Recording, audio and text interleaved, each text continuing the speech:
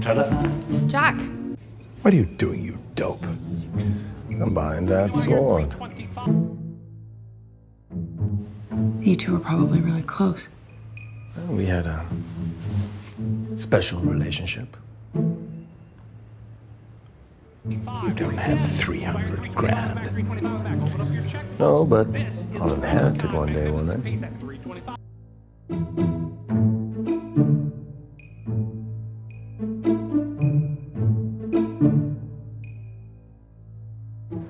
You cook, you're attentive, you're wealthy.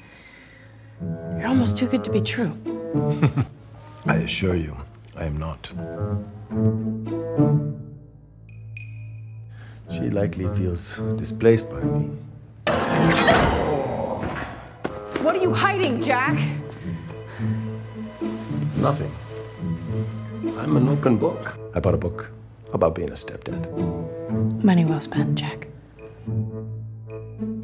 Really? Kate!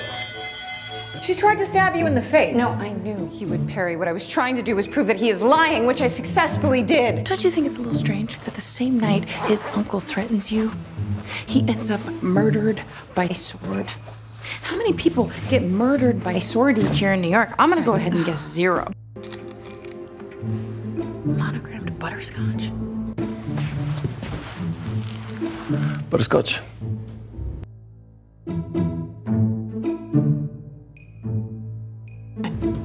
I'm gonna call you later. Okay.